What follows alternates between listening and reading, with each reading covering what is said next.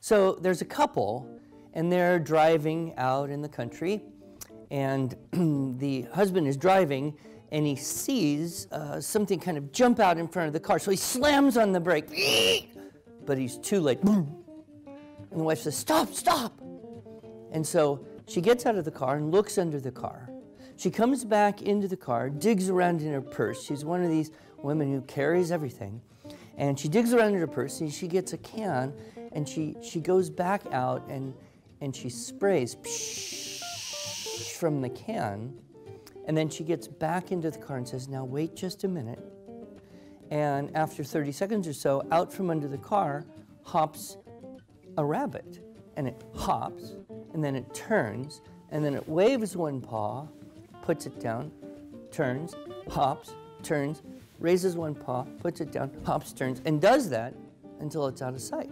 And the husband says to his wife, "Sweetheart, what did you do?" And she said, "Well, when I saw that it was a dead rabbit, I knew I could use my revitalizing hair spray. Only problem is, it's permanent wave